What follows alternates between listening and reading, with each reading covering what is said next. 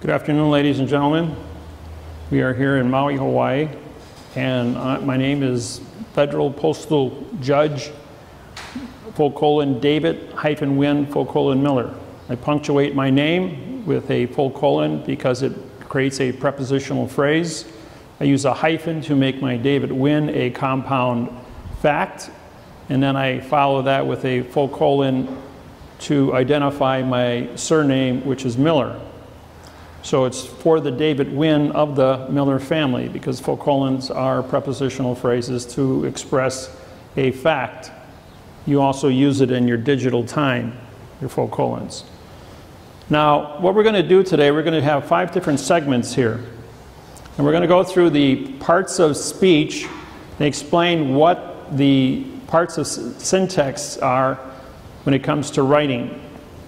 We are then going to explain how the parts of a sentence are constructed. Then we're going to go to the way that the federal government has created over 40 million mortgages under the fraudulent conveyance of language under the laws of Title 18, 1001, and Title 15, Section 1692E under false and misleading statements, Title 18, Section 242, deprivation of rights under coloring of the laws. And we're going to explain the sentence structure from the mortgage and how it is used as fraud. We're going to explain the sentence structure used by the attorneys to support the mortgage, how they are using fraud. And then we're going to explain how the banking system uses your money to make you both the borrower and the lender. So they don't have the jurisdiction or the venue to foreclose your property, only be a servicing agent for that conclusion. So what we're going to start with first is the parts of speech. Now the parts of speech are, we're going to use a numbering system 0 through 9. The numbering system is to identify each part of speech and how it appears between one word and another. And when we take documents and we go ahead and we put the numbers on top of the words, it's because to write the words out, to write the parts of speech word out on top of the words would take up too much time and would be too confusing. So we use a number substitution, which we will go through. Now we use 0 as a conjunction, and there's 2 conjunctions in the English language. And is a command, and the word or is an option. Now the word, the adverb, we gave a 1 because the adverb is used more than any other word, and the adverb is a modifier. It modifies the speed of which something is going to be modified at. Now the adverb will modify a verb, which is thinking or motion. So when you have a 1 in front of a 2, it's an adverb creating a verb. Now 3 is used for an adjective because an adjective represents color, opinion, and modifier, or modification, which means you're going to change something or try to influence an individual's ability to think by coloring it. If you color something and you change it, you're actually committing perjury because you're injecting your own prejudice or your opinions based on how you're going to describe it. And the word describe, de means know, ascribe means to write. So you're changing the condition to create a no written document. Now the adjective will always appear in front of a pronoun, just like we have the word black. Black is a fact. The word pen is a fact. You put black in front of pen and it means black pen. Black is an adjective. And it prejudices the word pen. You could use the word cobalt or carbon pen, because carbon is black, and it also is a shade of black.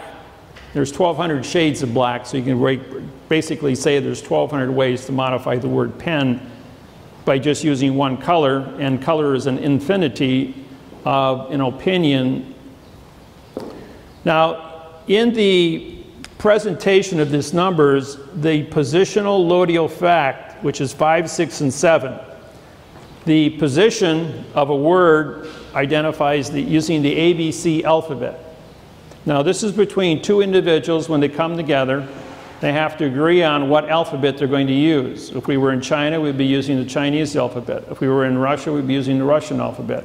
Or in France or Germany, or if we were in Arabic or Indian. So the communication skills have to be established as to what alphabet you're going to be using. Then you have to take that alphabet and spell out your word. Now if we're going to use the English language, this would be a pen, P-E-N.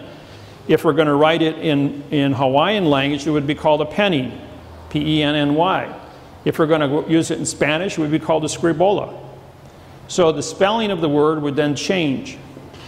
And then we have to give a term to the word spelling and identify what the pen is used for. The pen is used for writing. So we're going to give it a definition that both persons agree upon in order to communicate with each other. Now the position is always followed by a condition of lodio. Now lodio, L-O means location, D-I is original, and A-L is contract. That's called the parse of a word. Now if we're going to say for my pen, for your pen, for her pen, for his pen, for our pen, every time I change the lodio position of ownership, I change the definition of this pen. If I say for your pen, for my pen, for her pen, for his pen, I'm changing the preposition, the position, and I'm also changing the ownership. So therefore, the fact is going to continue to change. I can do this 900 different ways because there are 68 prepositions and 38 articles. When you multiply those out, they come to 2,000. Divided by 2 is 1,000. Minus about 100 words that would never come together and be used in a logical explanation.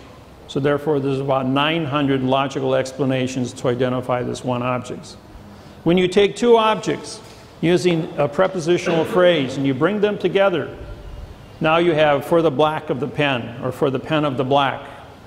You have black, which is a fact, and you have pen, which is a fact. Well, 900 times 900 is 810,000 variables that you can write this combination into. When you add a third word to this, for the black of the pen with the writing, now writing would then become a condition of a fact. And now we have 900 times 810,000 gives you 720 million. For the black of the pen is with the writing on the paper. Now we have four words. 900 times 720,000 is 640 million variables. So you can see this can become a very large, complicated document when you're going into a mathematical certification to create a correct prepositional phrase or a correct structural sentence, better known as a parse syntax grammar. Now, number 8, the 5 of a position always comes in front of a 6, which always comes in front of a 7, which is a fact. Now, when we went to school, they taught us to use a preposition, pre meaning no position. An article, which is spelled A-R-T, which is a vowel and two consonants, which means no contract. So if you had no position and no contract, you'd have a noun, N-O-U-N, which is no-no. Now if you have a no-no, you have nothing. So they lied to us when they went to school. So we had to create a new paradigm of communications called the position lodial fact. The next factor was the past time and the future time. 8 comes, the past always comes before the future, and 8 always comes in front of 9. So it was a natural phenomena of the way that the numbers fall in, because an adverb comes before a verb, an adverb comes in front of an adjective, the adjective comes before the pronoun, the position, the lodial, and the fact are always kept together as a 5, 6, 7, and the past always comes in front of the future. Now the past can be a word used as from, or the word, any word ending in ed would represent a past. If you have when we went to school, they taught us that a sentence must be one thought. So we have a one venue or one condition of thought, which is the correct parse syntax grammar. However, in the world of fraud, which means you're going to have going to the store from the house. Now we have two different time factors of from and to, which is now a lie because now we have two conditions of time and it's no longer a single thought sentence. So this generates when you're into fraud, fiction, lies, perjury, false, guessing, presumption, assumption. These are the world of our court systems, attorneys, and lawyers. And this is what's been going on this planet for 8,500 years. Now on April 6, 1988, the mathematical interface on grammar was perfected by myself, and it was published. And 2 days after that, the United States Secret Service showed up at my door and said, "You realize what you've done? You've just disqualified every treaty, trust, and contract between 5,000 languages for 8,500 years. When the world learns of how this mathematical interface will correct the world, there will be a world reset on communication skills, banking, international contracts, trade agreements. And so it's going to impact the way the entire planet has to do business." Now, man has never gone to war over a math problem in the history of mankind. By bringing communication skills into a mathematical procedure where we have the value certified both frontwards and backwards in every single sentence that we write. Example, for the bridge is over the water. For the water is under the bridge. Over and under are opposite prepositions, and both sentences represent the same picture. Now, if we drop the word for, which was a position, and we just say the water is under the bridge is over the water. The becomes an adverb, making bridge to be a verb. Is an adverb, making over to be a verb. The is an adverb, making water to be a verb. There's no such thing as a water, over, or bridge verb because of the modification which is represented by an adverb. All positions and all lodials, or all prepositions and all articles, when used as independent words, become adverbs. And therefore they create modification, which is your change and your perjury, and will then destroy the contents of your contracts. Now the second position we're going to do here is with the instructions on how a sentence is created. Now a sentence goes through, we use a minimum of 7 positions. We use the preposition for to start every sentence in this program because for is the strongest of the positions to start a sentence out with. We've looked at all 68 positions and we've looked at all 38 articles. And we've reduced the program to the words a, and, the, this, these. Sometimes we use the word through, T-H-R-O-U-G-H, or T-H-R-U. But this is the lion's share of 99% of the prepositional, of the articles that are used in our grammar. Also the word an appears in front of any word that starts with a vowel. That's one of the exceptions to the rules. Now, when you're constructing a sentence, the rules and regulations of constructing a sentence are the same rules and regulations that even a fiction court must go through to establish an individual's ability to stand trial. So what we've done is we have perfected that all sentences that are used in every one of our documents, and we average about 60 to 100 different sentences, but each sentence qualifies under the rules of what a court has to establish in order to be a court. And the very first thing a court must establish is the word knowledge. Does the person have the knowledge to understand what is being said to them? If I was speaking to you in Japanese or Chinese or Russian and you only understood English, we wouldn't be able to communicate with each other. So therefore we wouldn't have a knowledge communication between us. It would require us bringing in an interpreter to stand in and do the translations. But what we're doing here is the first thing that a court has to establish is your cause. What is the knowledge or educational limitations of all individuals in the courtroom? Once you have established that you have a knowledge, you then have a consequence which would be of the. For the is your knowledge, of the is your consequence. And the consequence is going to be how many facts have you established through your knowledge. Once your knowledge is established as facts in your brain, it's like a computer. In order to bring any information out of your brain or out of a computer, you have to think. And thinking then becomes the verb of action. You have is as a singular and are as a plural. So the verb thinking now becomes these are the only two verbs in English languages, is and are. Running is not a verb. Jumping is not a verb. Driving is not a verb. Trespassing is not a verb. Parking is not a verb. You have to think before you can do these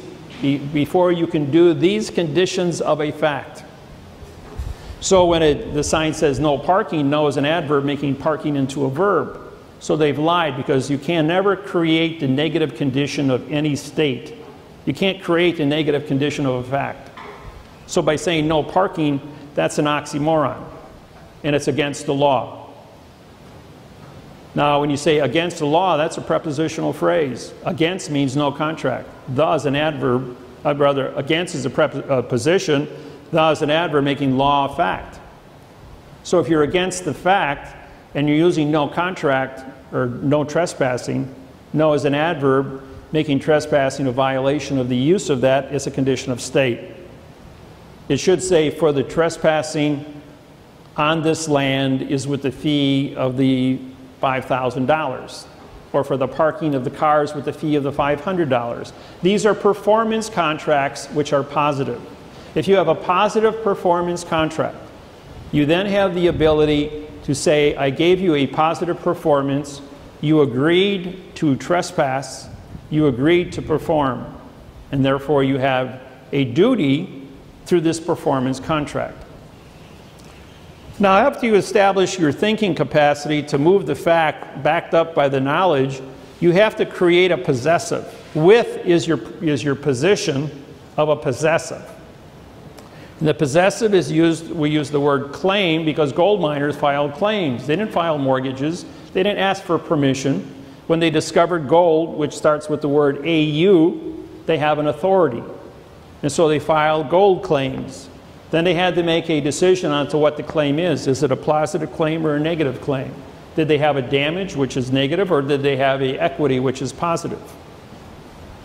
The second part, now that you've established with as a possessive, you now have a contract term using of the. And now you're going to go ahead and take this possessive and you're going to put it into a contract term to define the plus or negative of that contract term.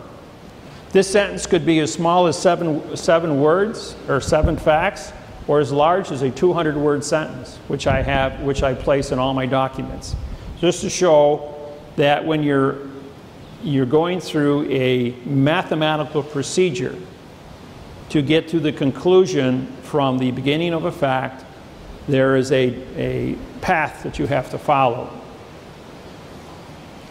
Now, after you have a with of, you go back to another with, which is a possessive of the laws, rules, regulation, codes, duties. And then you have to assign the authorization of the word by. By is the position to give the authorization, the author, the authentic of who created this document, who wrote this sentence. And authorization always runs backwards. So the last word in the sentence becomes the authority. Now, if I read this sentence backwards, by would become for, and of would become with, and with would become of, because those are the opposite prepositions, just like over, under, in, out, through, around. So if I read this for and authority of the laws, rules, regulations, and codes, now I can go back up, pick up my verb is or are, with the contract terms of the possessive claim, with the consequential facts by the cause or the claimant's knowledge. In this case, we would have a claimant who would be the individual who would have the knowledge. So reading the sentence both frontwards and backwards has the same volition and the same sense as it did frontwards, and that's how you can certify. that the sentence was written correctly in the first place. And what we do is, if you do grafting, now the easiest way to learn how to do sentence structure is to graft it by taking all your positions and isolating those. See, now I have all the positions. Now I have the same lodio throughout. The only exception here is and, because we're in front of a vowel. But if this is going to be the, then it's going to be gender neutral. If it's this, it'll be specific first person. If it's these, it'll be specific plural.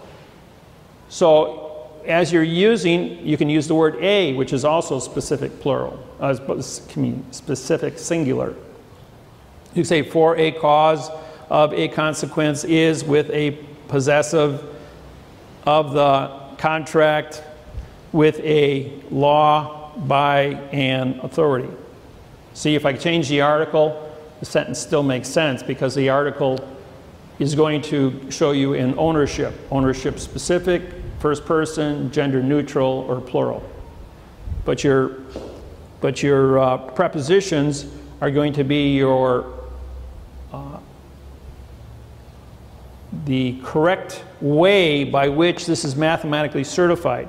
Now, my computer that I use to write these documents has, I guess you could say, artificial intelligence, because it has learned through all the thousands of contracts that have gone through it, that if I use the wrong preposition, or I put two withs together, two ofs together, I'll get a red line, a green line, or a blue line under my prepositional phrase telling me that's not the standard by which you have established in this computer. And I'll have to go back and look at it a second time. And if I put too many facts in, but I don't have enough prepositions, it means the sentence was written incorrectly in the first place. And I've got to go back, and maybe a word has been out of a location, where two words were backwards. Because an individual, I'm ambidextrous. I write both my left hand and my right hand. I write frontwards and backwards, and in both directions with both hands. So my ability to see things backwards as well as frontwards simultaneously, if I'm moving too fast, I might put two words inadvertently in the wrong place, and when I read it back, or I read the sentence backwards to check the math to see if it was done in the correct format, going forward, it now shows me that I did something wrong, and I've got to go back and reread it. I might even take a day off, come back the very next day, and go and read it again with a fresh thought. I'm going like, that doesn't make any sense at all. And I'll pull out a word, or put in a word, or get the book of synonyms and put a correct synonym in there, and line it up so it makes sense. So that the entire document, just like when you write a story, you have to be in a flow with that storyline. So, any questions about sentence structure or parts of speech? All right, the next thing we're going to do, the laws were originally established, like the Roman Empire was around 3,000 years with the Latin. And before that, you had Arabic with the Egyptian. You had Persia, which was the ruling bank for 6,000 years between Asia and Europe. You had the Indian nations and the Chinese nations with 6,000 years of grammar. And the Persia was right in the middle of it all, because everybody through the trade, what we call the spice routes, or the trade routes. So in order to put this together mathematically, I had to study history going back to Gothics, which is roughly 8,500 years ago when language was first instructed. And then the parts of speech, just to identify the order of operations of the parts of speech took me 6 years of research. It was buried in Cornell University's dictionary, which is 4 feet thick, containing every word of every symbol in all 5,000 languages in written history. That's why it's a 4-foot thick dictionary. It's cost $6,000 for that dictionary. But when I found out what the parts of speech were, if you go into a styles manual, they'll give you one definition. If you go into your dictionary styles manual, you'll get another definition. When you go into Cornell University's dictionary, you find out about the time of the future and the past, as well as the parts of speech and how they were used. Now, with 68 prepositions and 38 articles, we only use 7 of the positions and only 5 of the articles. And with that, we built this program. Now, the next thing I'm going to go over is the physical mechanics of what goes on in a courtroom. And then we're going to syntax a document from all of your mortgages. When you go into a courtroom, you're in a multi-plane area. Now, any level playing field of legal sports, whether it be in the Olympics or in the condition of a, so a little more. When you're in a position, if you got a football, soccer, baseball, tennis, ping pong, it doesn't matter what your game is, basketball, baseball, you always have a level playing field in sports because of the contest between individuals, skill sets. But when you walk into a courtroom, you have 5 different planes that exist to break up the continuance of evidence within that courtroom. So what happens here is the judge puts himself on plane number 1, which is higher than anyone else in the courtroom. And the judge says, well, if you look under Federal Rules of Civil Procedure 44.1, it says that the judge is a foreign entity sitting in a foreign jurisdiction. And all human beings that come into the courtroom are foreign people or foreign vessels. And they babble because of the communication skills that they speak in adverb verb, or adverb adjective pronoun, pronoun adverb verb, and pronoun adverb adjective pronoun. Those are 4 different concepts. Also, they have a concept of adverb verb, adverb verb, adverb verb, and they don't use any adjectives or any pronouns. So the judge sets himself up on his independent plane. Then they ask the witness to come up and stand inside a box. A witness box is an area where the witness cannot be heard or seen and cannot present evidence. The jury is plane number 3. A jury, JU means outlaw or no law, and RY means contract. That's called par se, because the jury is, in the laws of the United States, require a 12-man jury. Well, one little difference is you have the jury box, but there's 2 different planes. 6 people sit here and 6 people sit there. So you have 2 petite juries of 6 and 6, which is not a 12-man jury. And they put it in a box, and if you look up the word jury box in Black's Law Dictionary, it says an area where people cannot see witnesses or hear evidence. So again, we're dealing with trickery, deception, and illusions. The clerk of the court is the individual that files evidence, puts stamps on documents, signs her name or his name across the stamp, as the postmaster, the banker, and the clerk of the court. So who is the judge? Well, when you look at judges, it says see bankers and see postmasters. When you look at postmasters, it says see judges and bankers. So who runs the court? The clerk of the court runs the court, and the actor sits on the stage of the highest position. When you go into a theater, which you have your theater seating, which goes up, and then you have a stage. And an actor stands on the stage because the actor is on a contract.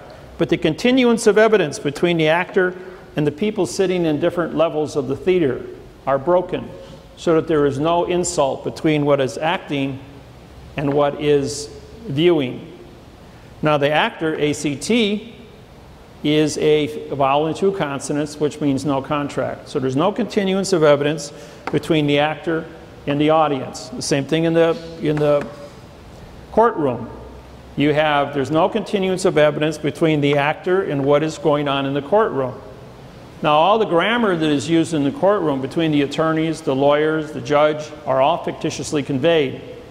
Because in the world of fiction, 6 plus 6 equals all numbers in the universe, 3 plus 3 equals all numbers in the universe in the world of fiction except 6. In the world of the fact, 3 plus 3 equals 6. And there can be no other conclusion to that statement. But if you say it is 2 plus 2 equal 4, TO plus TOO equals FOR. TWO and TOO equals FORE. Did you hear what I said, what I meant when I said, what I said, what I meant, what I said? The point I just made to you is that if you get into an oral argument, the terminology of your definitions are lost in the translation of sound. Therefore, Pharaoh in 4700 BC said, "So it is written, so it shall be done." The reason for that is you have to write the facts down and use the correct sentence structure, communication, parsing, syntax, grammar. Otherwise, the information or the formation of what you are saying to another individual will not be accepted. You have to be correct. So what we're going to do here is we're going to take this first sentence. This comes from the Fannie Mae Freddie Mac mortgage. It's on page 12 of the mortgage. And it contains 43 words. And I'm going to go ahead and syntax this using the number system on the chart here. Now, borrower is going to be a pronoun. Shall is going to be an adverb in the future time. So I give it a 1.9. Be then becomes a verb. So we give it a 2. In is an adverb making default to mean no fault as a verb. If now becomes a pronoun for any becomes an adverb making action ACT, a vowel and 2 consonants. So this becomes a no contract because an act means no and ION is contract. So you have a no contract word used here as a verb. Or becomes a gender neutral, so that becomes a 0. Proceedings. PRO means no, and proceeding is used here as a pronoun followed by a comma. Whether becomes the adverb making civil to be a verb, or again is a neutral conjunction. Criminal also becomes a 2. Now the reason criminal here becomes civil, if we do whether criminal or civil, or whether civil or criminal, or becomes a neutral conjunction, that whatever number appears before it would normally appear after it if a comma is used. If there is no comma, and this was become, let's say the word civil or criminal procedures, then this would be a 2, or it would be a 0, and criminal procedures would be a 3 and a 4, because we would have a compound, 2 compound facts. Is an adverb. Yes, making begin to become a pronoun. No. This becomes a pronoun. Is begun becomes an adverb. That becomes a verb. In is an adverb making lenders possessive of judgment to now become a pronoun. Could is a future tense adverb. Results means no contract, used as a verb. In is an adverb making the word foreclosure. For means the word no, of closure. So if you have no closure, they're advertising that the contract doesn't use legal sentence structure. They're saying that there is no closure for the modification of grammar within this terminology. So your documents that you're in possession of become a verb, in this case, an adjective. Foreclosure becomes an adjective of the pronoun of. The is an adverb, modifies the property to be a verb. Now, PRO means no, PER is person, and TY is contract. No person contract. The reason they have a no person contract is if you look at your name on your mortgage, it's written in all uppercase spelling called a nom de guerre. The word nom de guerre means you're a dead person, and the synonym of that is pseudium. Or again becomes a conjunction. Other is an adverb, and OT means no, of her. Material is an adjective. Impairment, IM means no, vowel 2 consonants again. ENT is contract, so you have no paired contract. That becomes a pronoun, no, no, no. Of is an adverb, making lenders possessive to be possessive of the adjective interest and the pronoun if. Now interest, in, means no. Ter is terra, and est is contract. So you have no earth contract when you have interest. As a result of our suing the mortgage companies, all the banks in the United States, and over 500 federal lawsuits filed at the Department of Justice and the Securities and Exchange Commission, the new language is to drop the word interest and charge rent on all your borrowed money. Same thing as the Arab worlds do with their money, with the Muslim religion. The word the now becomes a adverb, modifies the word property. Pro is no, per is person, and ty is contract, or is your conjunction. Rights is a pronoun. You have no rights. Now, when it comes to the word rights, I once said to a judge in 1985, I have rights. The judge says, a fox has a right to eat, and a chicken has a right to eat. Enough said about rights. Think about it. The word rights now becomes a pronoun. The word under means no contract. Under is an adverb, modifies the adverb this, and security becomes an adjective of the word instrument. In means no. It's used also as a pronoun. Stru means from the word construction, and ent is contract. So you have no construction contract. Why is that? Well, if it's a no construction contract written in adverb verb or adverb adjective pronoun, you have a color of security. Under now removes it from the plane of level playing field. So we can read this backwards, except for one small detail. There's no facts in the sentence. So where we started off with 43 words, we now have 1, 2, 3, 4, 5, 6, 7, 8, 9, 10, 11, 12, 13, 14, 15, 16, 17, 18, 19, 20, 21, 22, 24, 25, 26, 27, 28, 29, 30, 31, 32, 35, 36, 37, 38, 39, 40, 41, 42, 43.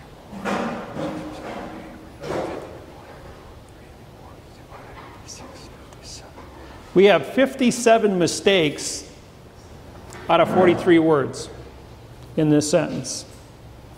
So when we go to reconstruct this document, the document is actually saying that this is in error. You don't have a contract because all these words, when you look up the value of these words based on these numbers, you will not find a definition in the dictionary. Now, if you take, what is the lawyer going to do, or an attorney? The attorney is going to take this sentence and say, that makes sense to him. And we're going to go ahead and say that this is the fact, and we're going to file a complaint from an attorney.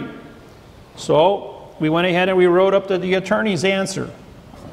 A true, which now becomes a verb. Truth is not a verb. It's a condition of state. And is a conjunction. Correct copy becomes an adjective pronoun. Of is an adverb, making which to be a verb. Is an adverb, making attraction to be a no attached. Is a no contract adjective. The ed is in past time, voiding the now time of hereto becoming a pronoun. As is an adverb, making exhibit to be a no contract. And because this is in quotation marks, Exhibit A, it's been removed from the paper. Because the exhibit that they are presenting to the court is also void. The same thing as the lawsuit is void. Plaintiff, Emerson, purchased, ED, in this case, that's a pronoun. All is the adverb of all and two consonants. Not only is the word all is a very unique word because it can't be proven. It's a vowel and two consonants because you can never prove all. The only way to prove all is do a handstand. Let your feet dangle in a sea of space and hold planet Earth up in your hands. That's what all means. All rights then becomes the verb. and, conjunction, interest. Again, no earth contract. And that becomes a pronoun because of the word and. So interest becomes the adverb, making in to become an adverb. And is a conjunction. To becomes the pronoun, thus the adverb, making real. RE means no. Contract as an adjective of the property, PRO, no, PER, person, TY, contract, as a pronoun, no, no, no, set forth as an adverb verb in Emerson Corporation. And even though, now when they write corporation with an abbreviation and put a period, it breaks the continuance because it's a abbreviation. Then you go back here to the word by, becomes a pronoun because it's a word used by itself, and becomes a conjunction. Through its attorney. Here the word through is used as a pronoun. Its is an adverb, making attorney to be a verb. And this conjunction, request, means no quest, as a pronoun. That default, again, no fault. It's a no-fault judgment used as a pronoun. The word JU means no, law. B is an adverb. Hereby is an adverb. Entered, EN means no. It means no earth in past time. So that's used as a verb. In favor, adverb verb. Of is an adverb. Plaintiff, which becomes a dangling participle verb to end the sentence. So the attorney is saying that you pick out the key words. The attorney is saying that there is no fault, there is no earth interest, there are no quests, and there is no earth in past time. The judgments, the word judgment, when you look it up, says opinion. The letter O is used as a single syllable. P-I-N means to join together, and I-O-N means contract. So you have no joining contract. That's what an opinion is. That's called parse. Now the book on parse is written by the Masons, and I'm a 92nd degree Mason. I rewrote the Masonic codes and putting 2/3 of all the missing words in dogma, agenda, or legenda. And when the book was rewritten, it's 6 inches thick, 18 inches tall, and 1 foot wide. It's in 9-point print, by the way. So it's a very, very complex book dealing with many different parts of our world's belief systems. And the study of Masonry deals with how to manage people and how to manage all the communication skills, government, banking, numerology, worldwide. Doesn't matter what your language is, all world leaders belong to the Masonic order, and they act together. So, now when you write a sentence, the last word in the sentence has authorization, is supposed to be the authorization of that sentence, just like instrument here. It means no structured contract. Well, does this look like a structured contract to you? Or the dangling participle plaintiff, which was the attorney who was represented by the law firm. What it says here is that this attorney is going to bastardize grammar to go into another to fight for a bastardized grammar mortgage. And the two of them together are going to go in front of the word judge, which means J-U, comes from the word no law. The word justice, J-U, means no law. S is speak, T-I is title, and C-E is judge. And judge title speaks no law. So by bastardizing the grammar and avoiding a prepositional phrase in all conditions here, you have no facts here. Yes. The question was, what was the volition of a borrower to borrow money? All right. What they don't teach you is that the person they advertise on TV, you're taught by your parents, and we learn from example, to go out and borrow money to buy a home. If you're fortunate enough to pay cash for it, that's another thing. But maybe only one person in 100 actually pays cash for a home. The rest of the world goes out and they borrow the money. And the home is used as the equity to back up the mortgage itself. But a bank is not allowed to lend money from its investors or its depositors. So the bank has to take your mortgage, and when they present you with a mortgage, I'll use this one here.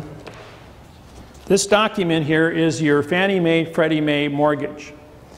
Now, even though you can't see the ABC alphabet from where you sit, you can see color. Anything that's pink is an adverb, and anything that's green on this paper is a verb. All the words that are not colored are adjective pronouns. So if you're going to modify something, your white is going to be modified and your pink is going to be modified. The green section is going to be your facts used as verbs. You can look at this up close after the fact. And you can see how many times that this document written by Fannie Mae and Freddie Mac has been modified to create a false document.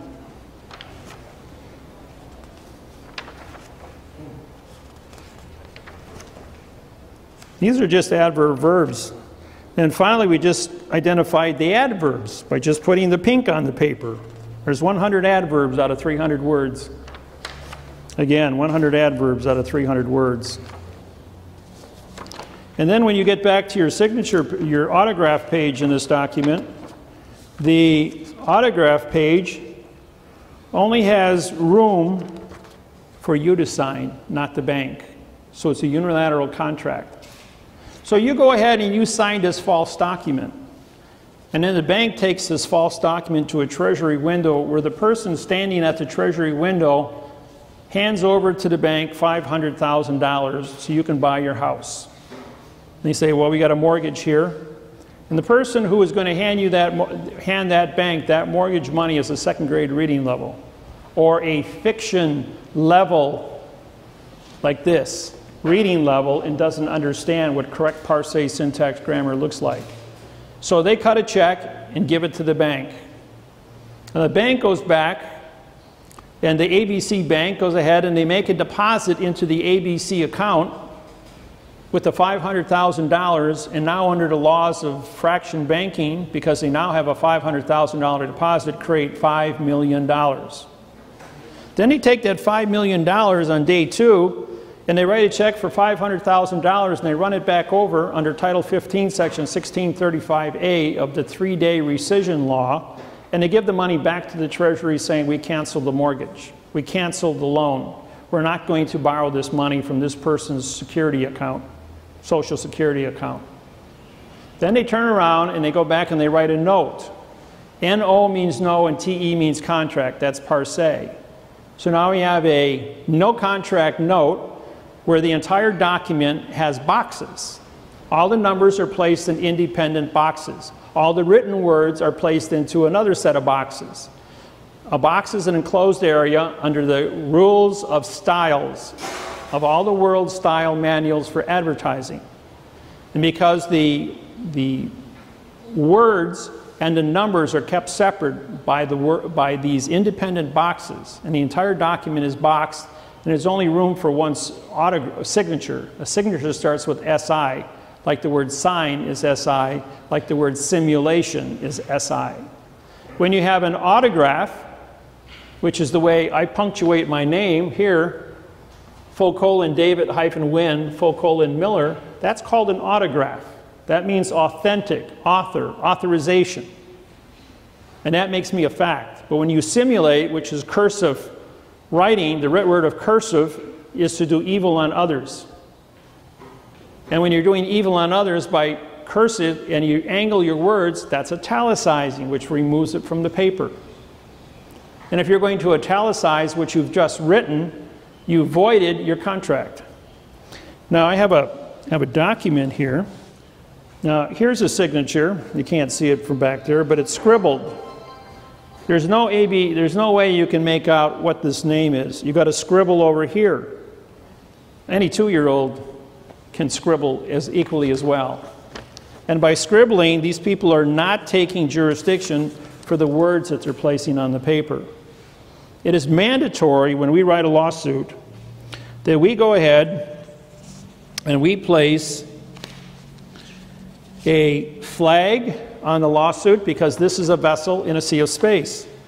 All vessels under maritime law must have a flag. The flag must also, the vessel must also be accompanied by a stamp. Now, by placing the postage stamp on this document, it's a federal stamp. It pays the freight to move this document between point A and point B. When I sign my name across, autograph my name across this stamp, and my clients autograph their name across this stamp, it makes you the postmaster authorized to transport this vessel from your home to the bank, or from your home to the post office to be sent out. Yes? What's the definition of a stamp? A stamp is a certification from the post office. There's only one postal service on planet Earth, by the way. It's called the Universal Postal Union. The Universal Postal Union is responsible for all vessels on planet Earth. In other words, all 9 billion people. They're responsible for all money on planet Earth and how it is exchanged between 2 countries or between the citizens within those countries. It's a one world order established on the 22nd of October, 1871. That's our modern day. In the past, in Rome, you know, even with Jesus, you had, when a tax man came up to him, he says, give unto Caesar what is Caesar, give unto God what is God's. What face is on Caesar's coin?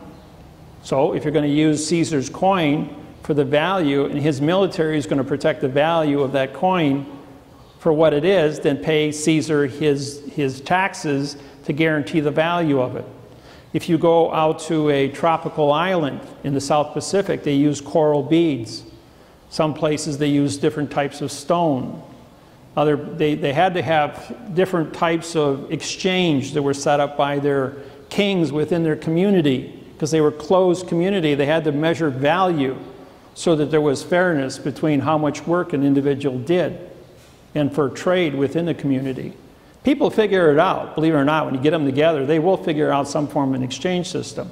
The stamp is the exchange system to move freight between point A and point B, and like this is a vessel in a sea of space, it has to be transported.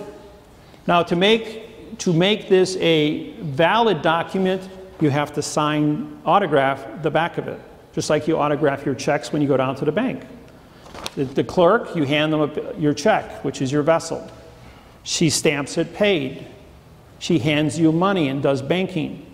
You have to endorse the back of it because it's a bill of lading, a vessel coming to the port of the bank. In a courthouse, the vessel comes to the port of the court. The court takes the vessel and it docks the vessel, puts a docket number on it, and now you can call it a document because you paid to dock the vessel. Then there's a service docking fee. In the courts, it's I think $68 here, and in federal court it's $350. And when you go to the Supreme Court of the United States, it's a half a troy ounce of gold. And that's how they regulate what the docking fee is. So it's all about maritime vessels. Now, what exactly is the court? When you walk into a courtroom, this room here is my federal postal court today. We have documents signed, we have stamps on it, and we're explaining to you the mechanics of how this court process functions. The Federal Postal Court can only do grammar. We can only syntax the words on the grammar for the fraud that is perpetrated on them. This becomes the forensic evidence that is necessary.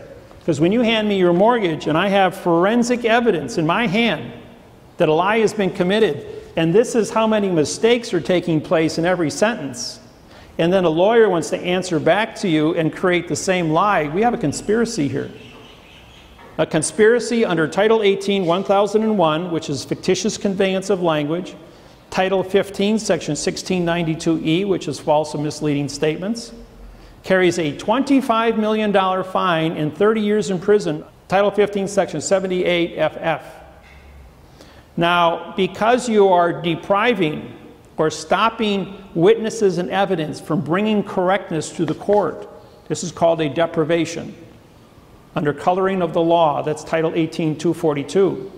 That carries a 15-year prison sentence and a $15,000 fine. Perjury is a $5,000 fine and 5 years in prison. Fictitious conveyance of language is a 10-year, $10,000 fine.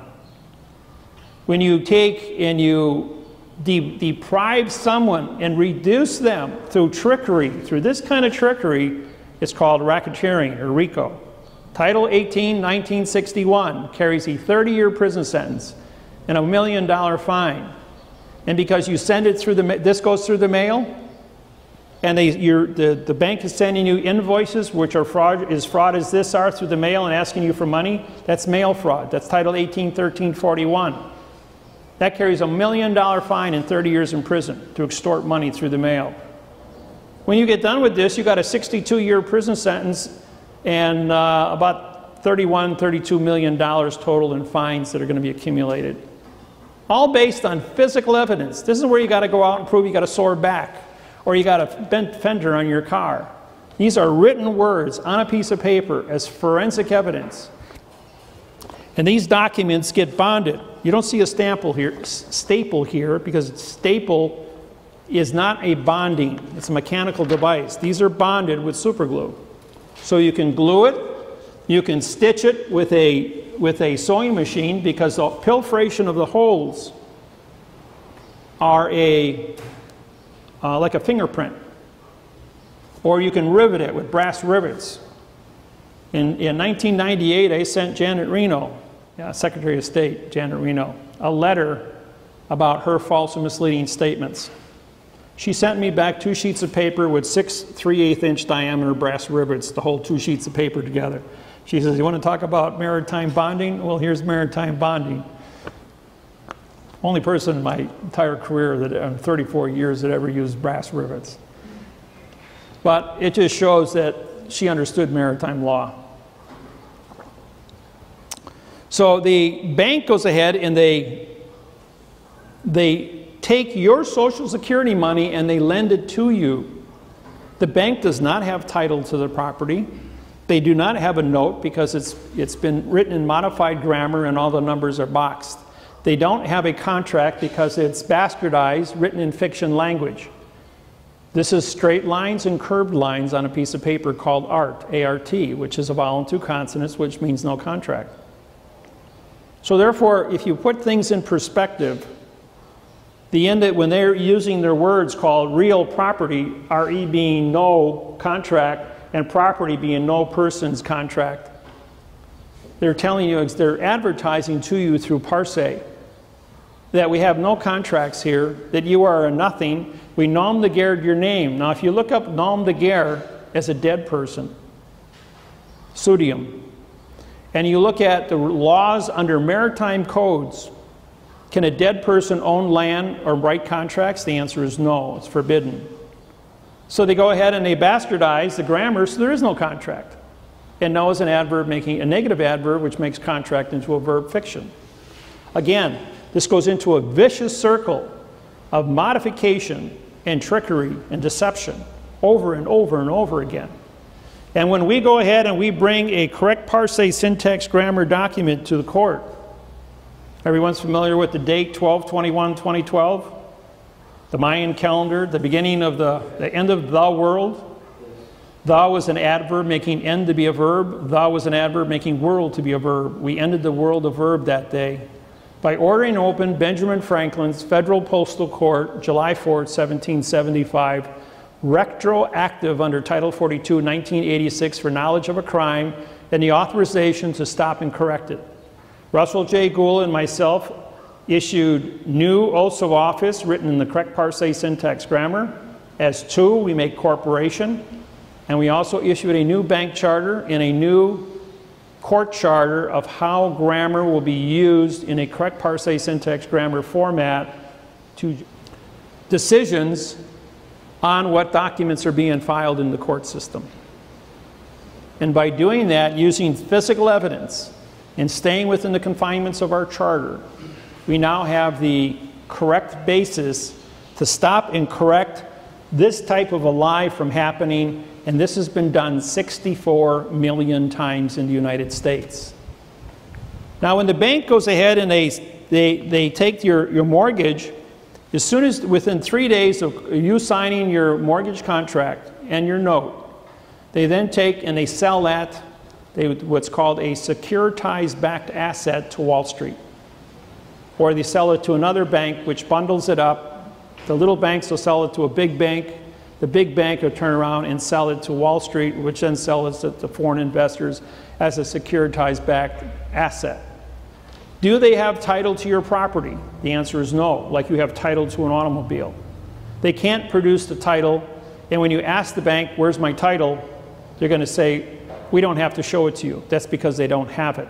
They are only a servicing agent. They have never risked any of their own money. They have only taken your own Social Security account and created an illusion to get the money from the Treasury, which is actually a bank robbery, because this document is a lie. That means that they did not have a contract to take that money out of the Treasury in the first place. That's the same as a bank robbery. And if they committed that bank robbery, that's a crime, and it vacates their ability to contract with you. But they're out there every month, and they're asking you for money. They continue to generate a no-contract language and frustrate the individual. When you went to school, they did not teach you to read and write above a second grade reading level. The first thing the teacher taught you when you were 8, 9 years old, never start a sentence with a prepositional phrase, so that you could never create a fact. You can have 99 prepositional phrases in a row and put one adverb verb in there. That adverb verb represents the number 0.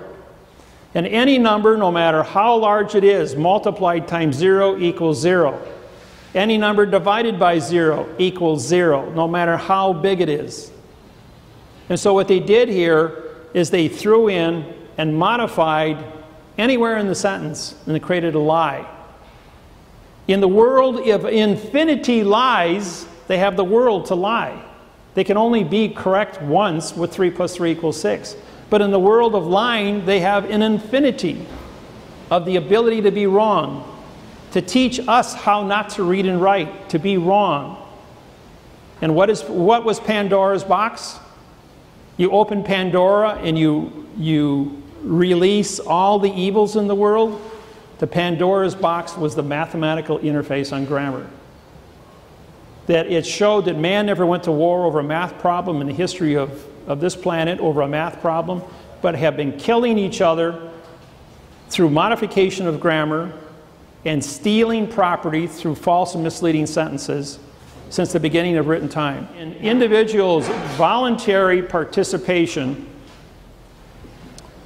in the, I guess you could say, the greed factor, the need to have a roof over your head, to need to supply your family with shelter, is so strong you will do anything. When we were 18 years old, sex was on our mind. We had to have a fast car, good clothing, and they wanted us to sign up for a Social Security, and you had to have your Social Security card in order to get a job, to make the money to buy the car, to get the clothes, to attract the opposite sex. Then you had to build shelter for the opposite sex, and henceforth jump into a mortgage that you couldn't read and write because they never taught you how to read and write in school. So this thing has been a setup, and it was established in 1888, called securitized backed assets through Wall Street. So they knew what they were doing 135 years ago when they set this whole plan in motion. The thing that they never figured on was that we were going to break the code, publish the mathematical interface on grammar, and expose this. On January 6, 2008, I syntexed Washington Mutual's mortgage. They were presented with the documents on Friday. They closed at $60 a share. On Monday, they opened at 10 cents a share and filed bankruptcy. The other 38 banks in the United States ran in and picked up, Washington Mutual's bankrupt corporate mortgages and within 6 weeks lost 95% of all their value when they got their own lawsuit filed. And we syntaxed, and they found out what they just bought, that all 64 million mortgages were a lie. And within 2 years, 25 million of the 64 million mortgages were in foreclosure, putting our unemployment rate between 16 and 18% and throwing 110 million of our 350 million population into no housing. When the court summons you when this fiction court summons you to come to court, they're asking you to leave the Hawaii territory. The courthouse is a foreign vessel in dry dock. Now, we had a federal courthouse here in Maui in Wailuku Heights. It was built in 1888, about the same time securitized-backed assets were authorized. It was the original post office turned into the federal courthouse. And did you know that on March 8th, 2013, Hawaii became a sovereign country? It is no longer in bankruptcy with any country on planet Earth. On January 6, 2008, is when we filed the quantumized constitution, which I wrote for the Hawaiian Kingdom, and 22 Kaponas signed it. It was presented to the World Court at The Hague, and it was authorized to be a correct written document. 3 days later, under the rescission law, all banks in Hawaii that were offshore from foreign governments left the islands. We have not had offshore banking since January 9th, 2008, to show you that you were always sovereign. Now, in 1893, when Hawaii, January 17th, 1893, Hawaii was invaded by the United States. Queen Iolani was a 34-degree Eastern Star working for the Mason across the street at Lodge Number 1. And so when the senior Mason, who was the Postmaster General of Hawaii, told Queen Iolani to stand down, because the Mason, the Master Mason, captain of the military ship coming here from the United States, told him that he had orders to take over the Hawaiian Islands. She had to stand down and surrender Hawaii. But what was the condition of Hawaii? Hawaii filed bankruptcy with the World Bank out of Switzerland and the Rothschild family on the 22nd of October, 1871. Hawaii was under bankruptcy protection. And the United States was under bankruptcy protection from the IMF. How does the bankrupt corporation called the United States of America invade the bankrupt corporation of the state of Hawaii, or the Hawaii territory? It can't. Totally illegal. Has been illegal the whole time. The United States of America came out of bankruptcy on November 2nd, 1999, and for 1 year under maritime law of salvage, plus a 90-day federal law, did not exist. The United States did not elect a president in 2000. They had to wait 90 days counting ballots. And on February 2nd, 2001, they became the United States of America Corporation. Anybody could have ran for president and been elected as president of the United States. Bush was appointed. But now, the United States is out of bankruptcy, but Hawaii is still in bankruptcy. A sovereign country can't invade a bankrupt corporation.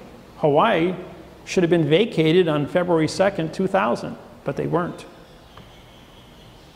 So there's a lot of international law violations taking place here.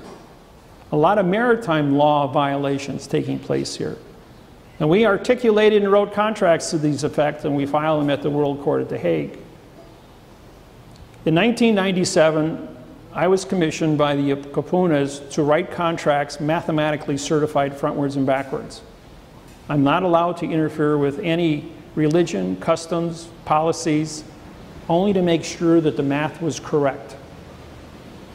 And then when we presented and did seminars for the people of Hawaii and showed them how grammar has to be so mathematically perfect that it can't be modified, written frontwards or backwards, it says the same thing. We had to certify as a group, with 22 Kapunas, and we all worked together for months to make sure that every sentence that had to be said was said and presented in this Constitution. When it was sent to The Hague only took 5 days. of looking at what was correct and said the Hawaiian people are now correct. They have a constitution that is correct. And therefore, they have their independence. They don't need somebody babysitting them like the United States. Even though we use the United States dollar here, we still have a constitution that says we can read and write, and all the documents that have been filed since those days have been all written in the correct parse syntax grammar. And we continue to police fraudulent grammar like this and bring it to trial. We contact the Department of Justice, the Securities and Exchange Commission, the Consumer Fraud Protection Bureau out of Iowa City, Iowa, the postal inspectors, criminal division in Chicago, because these things go through the United States priority mail as fraudulently conveyed documents. You know what they say? These are not government employees, therefore we don't have any jurisdiction. The least common denominator between all these things is the American flag. The FBI, the CIA, the NSA, the KGB. Yeah, we send stuff to Russia. In 1998, shut down the entire postal service in the United States for 2 years, for 2 whole weeks. Because the Russians came back and said, hey, we got a document here that's written in the correct parse syntax grammar, translated in the Russian in the correct parse syntax grammar. In 6 weeks after that, Russia collapsed. The Senate, the Congress, the legislature of Russia were taken over by the KGB, and the Supreme Court were all put under arrest because of false and misleading statements. These documents, when they saw them, changed the entire politics, and the Cold War ended. And Russia became a capitalist country like the US. That was the first one to go down. When the United States government saw this here, the only thing they keep doing is we're asking the criminals to police the criminals. But if you look at their oath of office for all these different divisions, they're written in adverb verb, italicized and placed into a box, which say nothing. So they're not authorized to carry a gun or a badge, because of the fictitious conveyance of language that they have perpetrated on the American people. And to make sure that the American people can't read and write, they hire a principal, PRI, no contract individual, to run roughshod over all the teachers of that institution to make sure that they do not teach the students the correct parse syntax grammar, so that when they graduate from school, they can be harvested. Anybody that had a 4.0 student grade point average, you knew that they were lying better than anybody else, or could be brainwashed better than anybody else. And the guy that was flunking, his brain wouldn't accept an adverb verb lie. And that's why 38% of the students quit high school, because they will not accept a lie and they don't want to be brainwashed down that far.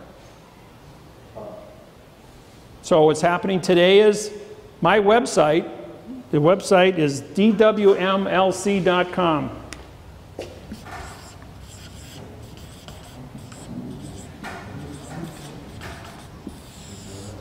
Has 5 billion people on it studying how to use the correct parse syntax grammar, and over 400 pages of testimony. So what we have here is we have corrected, positively identified how we are being cheated.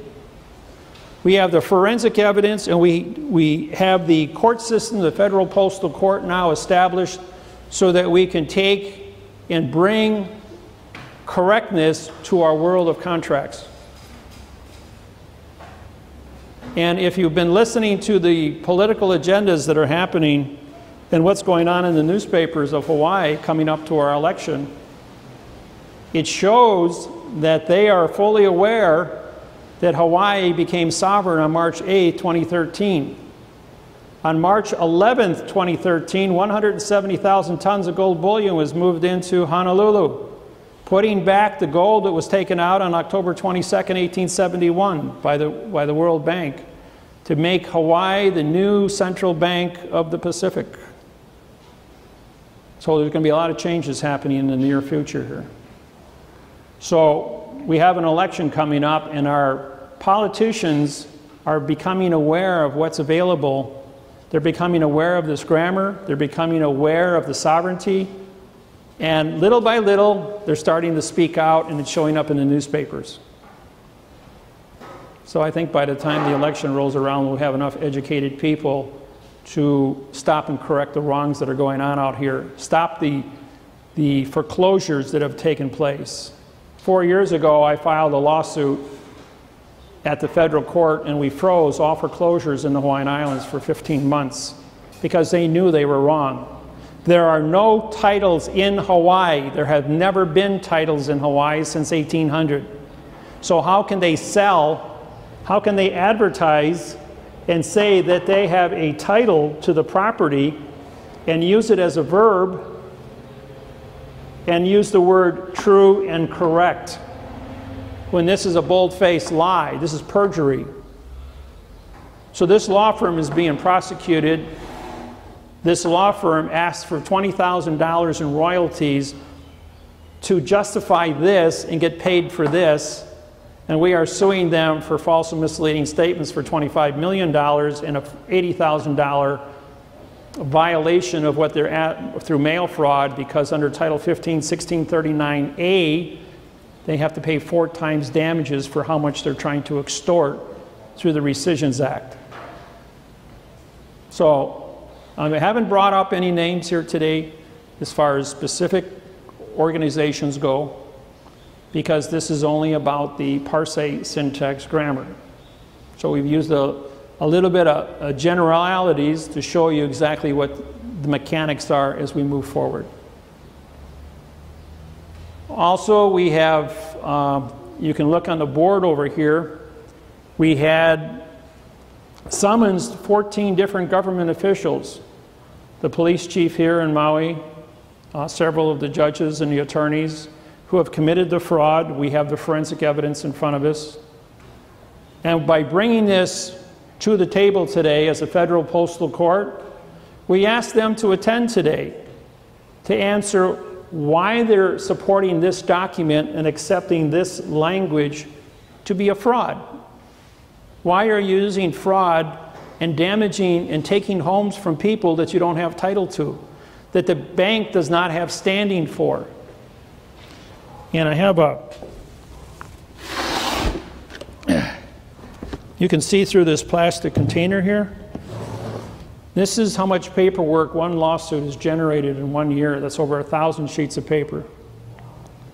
Every lawsuit that we do, we not only syntax the material, write a lawsuit that goes to the Department of Justice.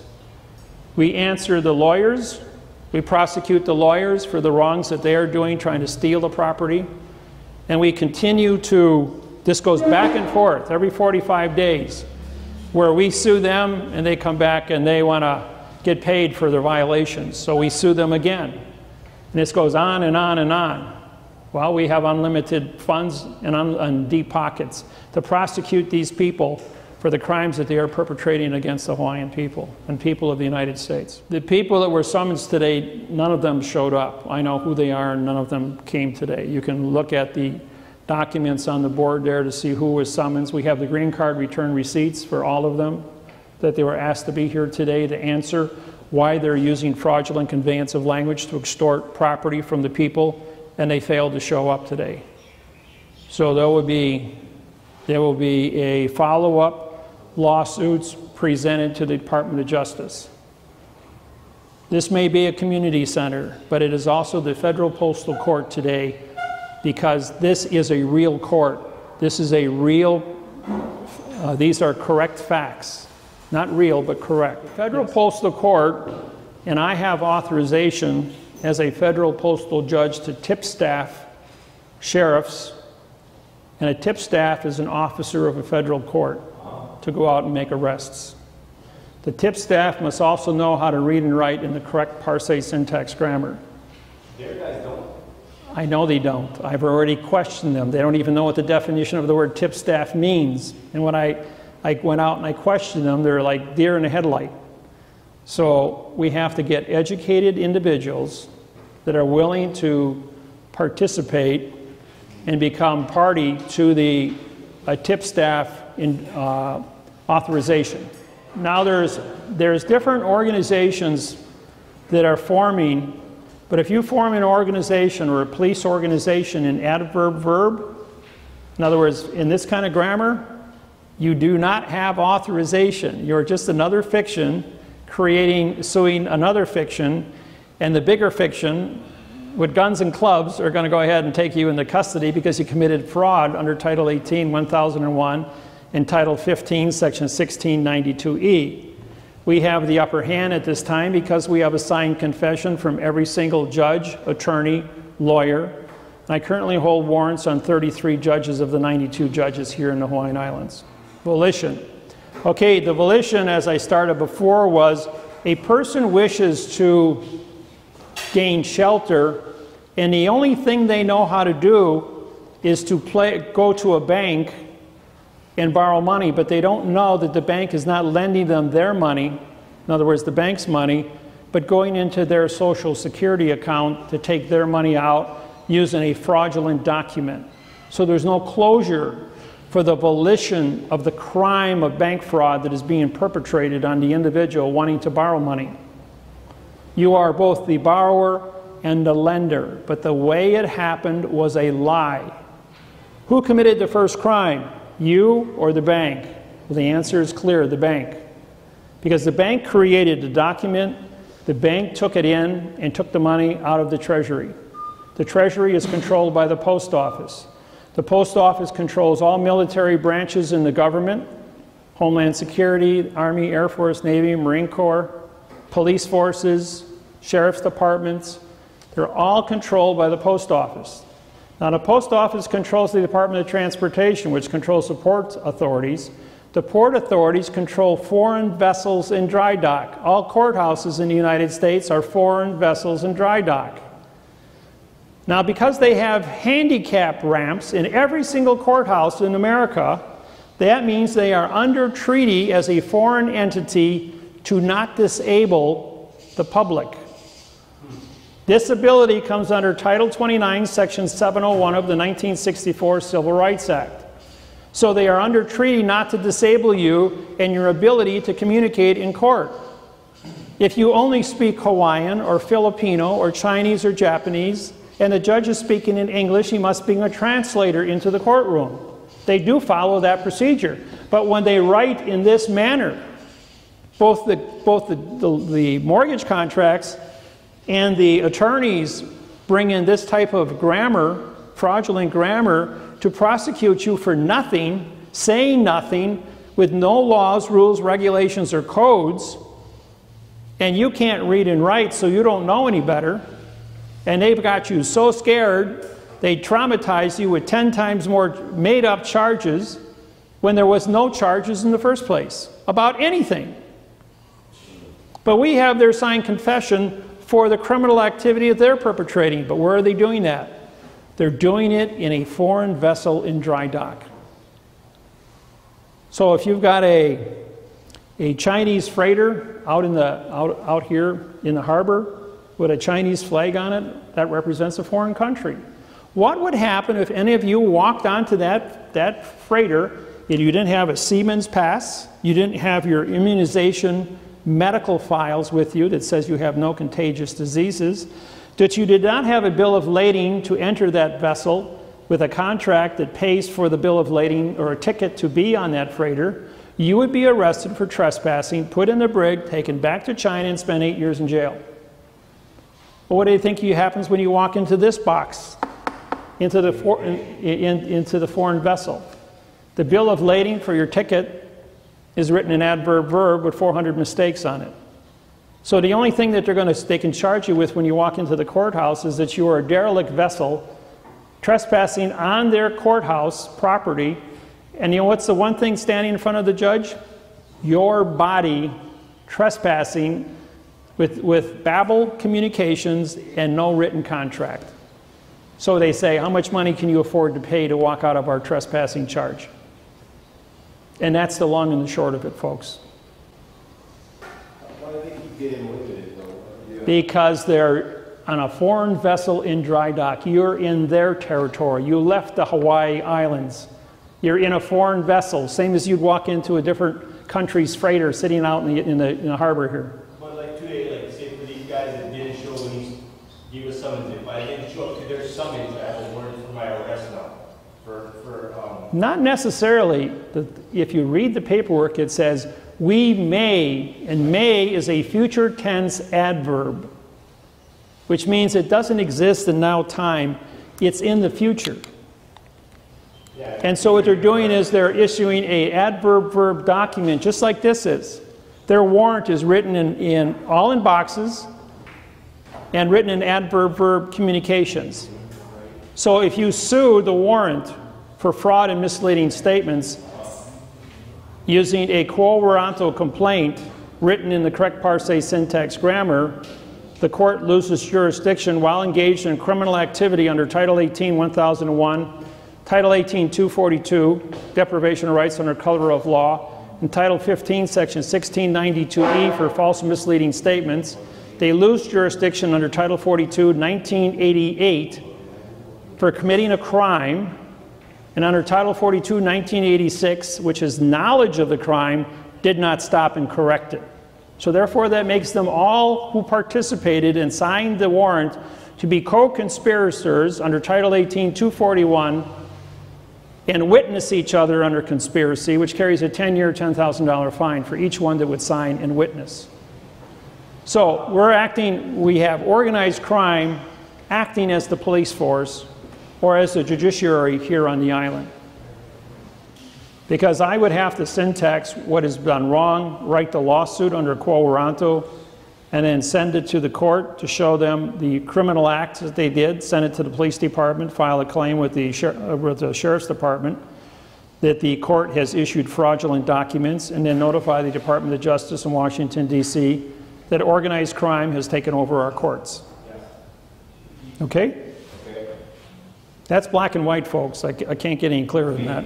What they're going to do is they're going to come back and say, we cannot understand what is correct. We can only understand what is fiction. And if you believe that, then they're going to want you to participate with their fiction.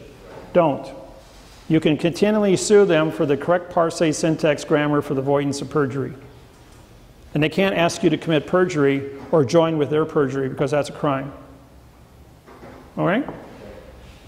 Your volition, folks, when you go to get something, there's a thing called closure. Under maritime law of contracts, you must have closure for the word terms in the documents, for the criminal charges or what the laws are in the documents. In other words, you have to have a dictionary attached to your document. You cannot, if you have abbreviations, they have to identify what the abbreviations mean. It has to be all written out in the correct parse syntax grammar, not adverb-verb. So don't think that you are at fault. You have to push them to give you closure on everything they do, or they do not have jurisdiction. And if you syntax any orders or any judgments, the word judgment means opinion. An opinion is not a fact. The word order is O-R-D, a vowel and two consonants. It means no contract. It's written in the same format of no contract language. So if you continually sue them to be correct, they have to vacate. Any other questions?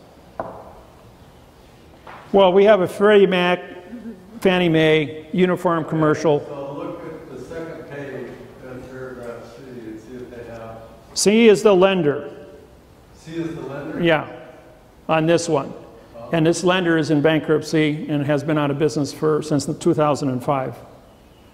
When you hand me a document, I also go in and I research the history of that lender to see who bought them and how many times they've been traded. And my own parents, my mother and father, their home was bought and sold 14 times in 12 years. They never knew who actually owned the house. I mean, who they had a mortgage with. And even though they never missed a mortgage payment, according to the fifth person who had bought it and traded 5 times before their payment from number 1 got to number 5, started foreclosure because they never got the money was forwarded to them, even though they kept selling the mortgage over and over and over again. So they buried it. The point I'm trying to make here is that the document was written 40 million times to be fraud. No, so that they go out and harvest the people. This was a setup from the get-go. MERS filed bankruptcy in 2002, never paid money, never received money, and never signed a contract. When the Department of Justice went to MERS for bank fraud, they said, for what? We never signed a document. They were using our name, and we're in bankruptcy. We don't have any connection with any of the banks since 2002. They reformulated in Delaware in 2012. But they still have not signed any mortgage contracts. They do not take money or pay money. They have no continuance of evidence to be appointed. That would be like me appointing the cameraman here to sell your house because I appointed him to sell your house even though there's no continuance of evidence. And then he gets to keep the money because I appointed him. That would be completely crazy. Gee, how can you be a nominee and a mortgagee? Can't. They can't be the mortgagee for the simple reason they never signed anything. But that would just be another layer of fraud. It's just another layer of fraud that they put on there to confuse a person who doesn't know what's going on. And you went out and you sued MERS, and the judge comes back and says, well, you sued MERS and they're not here in court today, so we got to continue this or we can't move forward. The judge fully knows that none of MERS has never existed in the first place. I can stop you right there because that is written just like this sentence up here. If I syntax that specific law and it has not been corrected in the correct parse, syntax, grammar, and now time, all 4 billion laws written in the United States codes say absolutely nothing. When I presented that to the federal court about 30 years ago, the court came back and said, all the codes in the United States, all 4 billion of them, are only suggestions by which we as judges have to make determinations. And because we are the foreign vessel in dry dock, we get to say that 3 plus 3 equals 7, or 8, or 9, or 20, or anything we want it to be. They just make it up as they go along. And I've been in so many courts where the judge says to me, David, we know who you are. We know that you do syntax. We know you're a federal postal judge, but you're in my vessel now, and I'm the king of my vessel, and I will determine who lives and who dies in my vessel. And I will make any law I want on my vessel. That's what these judges tell me when I walk into their courthouses. And yet, here in Hawaii, when I sit in the courtroom, I've seen 12 felony cases get a $20 court cost and walk out the door just because I'm sitting there. Because they don't want to perform a crime in front of me, because when I walk out the door, I'm just going to go ahead and I'm going to syntax it, I'm going to drop a lawsuit on them, and they're going to look really foolish committing treason against the people. It's not worth it. Question? Where can we learn or start to learn how to park? Okay, DWMLC.com has all the mechanics written down in over 400 pages of text. You can also go on the internet, type in David-Wynn Miller videos, and there's over 200 hours of videos from our seminars. I've done 2,500 live seminars, TV, radio, internet broadcasts, live seminars where I come out. We did one, I think it was 4 years ago, over in Waianae. We had 504 people show up at the gym at the high school. And that was when we announced the sovereignty of the Hawaiian Islands, when we found that we broke the code on when Hawaii became, when it all started, when the bankruptcy started. All right, but that's about it, folks, for our court today.